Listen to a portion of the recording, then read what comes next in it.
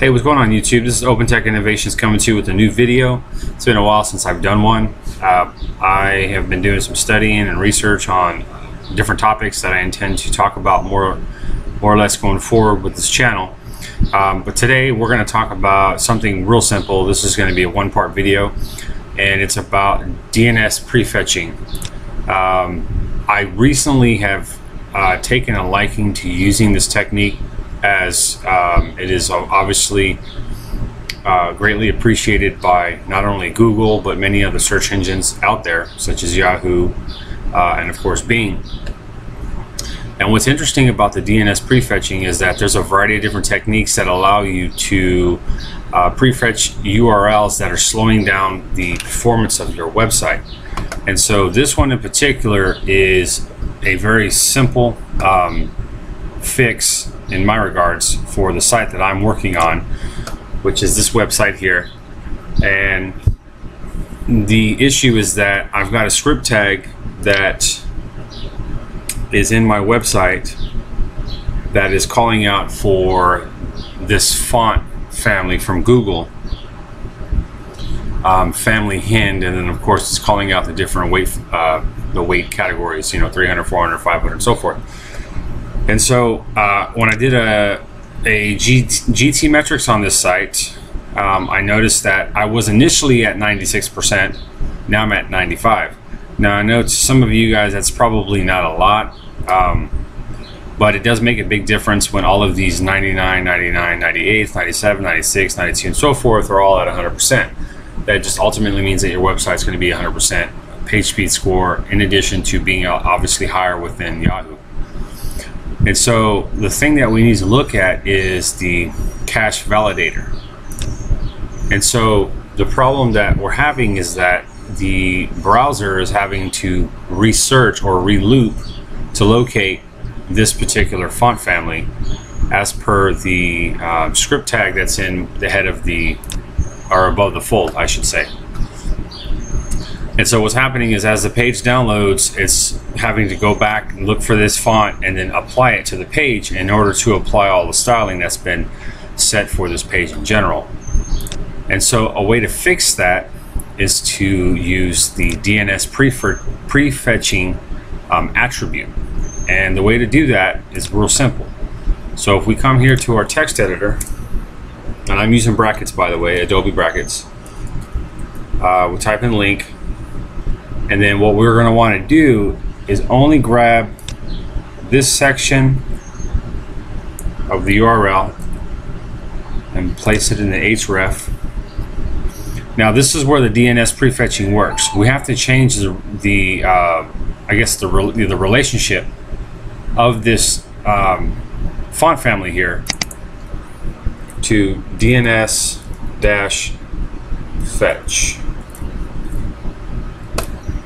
Alright, and I'll show you a text editor here that has this.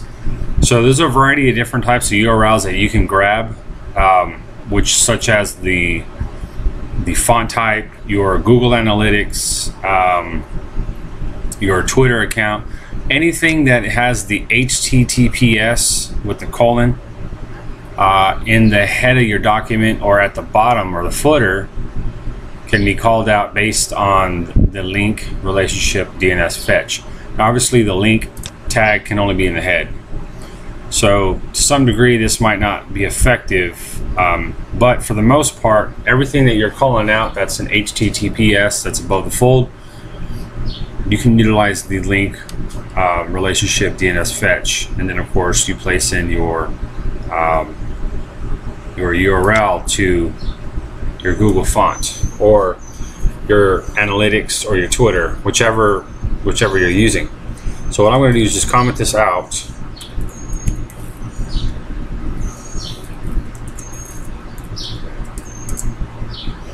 and then I'm going to save my document. I'll come to my FTP, and then I will upload this document, and then I'll come to my browser, refresh my page, so that way the page takes on the new changes. And then as you can see, it's a 95 and an 81, so I'm going to do a retest, and this will take just a second.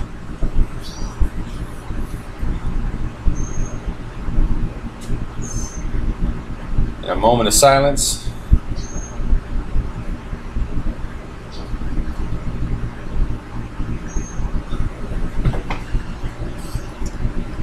All right, so you'll notice that we went up 2% in the YSlow and 1% in page speed. So this is Google and this is Yahoo.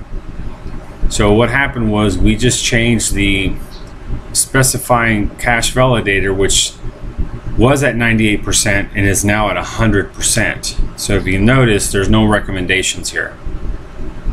So that was a simple fix. That's how we fixed the cache validation process for the URL for my font. Now, some of you are going to ask, well, did it still take on the same font? It absolutely did. In fact, I did test on it before I did this video. I did it on a local server by removing the Google font from the page as a script, and then I saw a change in the font, and then when I added the link with the DNS fetch, I obviously had to upload this to a server in order to see the changes, but you can tell that there was changes because I uploaded the website without the font, and then I uploaded it with the DNS Prefetch, and there was more certainly a change in the font itself. And so that's pretty much it for this video. There really wasn't much to this, but if you are using GTmetrix and you run across the issue that you need to specify a cache validator, then that is probably the best option I would suggest, is to utilize these new attributes that are coming from not just from Google, but well, from any server, but utilizing the prefetch type, so that way you can locate those files. I mean, it even has it here: link, DNS prefetch, and then your URL.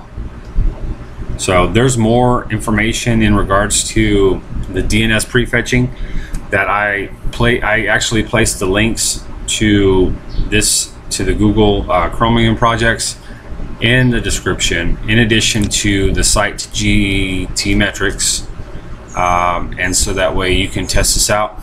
What's also really cool about GTmetrix is the comparison tests.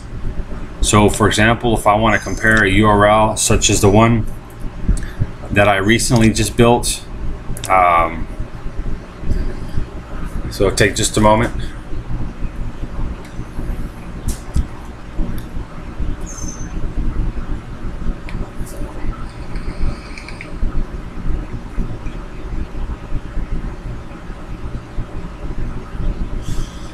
And what you'll notice is that we get a comparison. Now you can compare 4 sites at a time, and it will say the report. So what's cool about this comparison, and really this has nothing to do with the video, but I'm just showing you anyways, is that these two sites are very similar. The page speed grade obviously on this site here is above. It's plus 1%. The YSlow is -9%.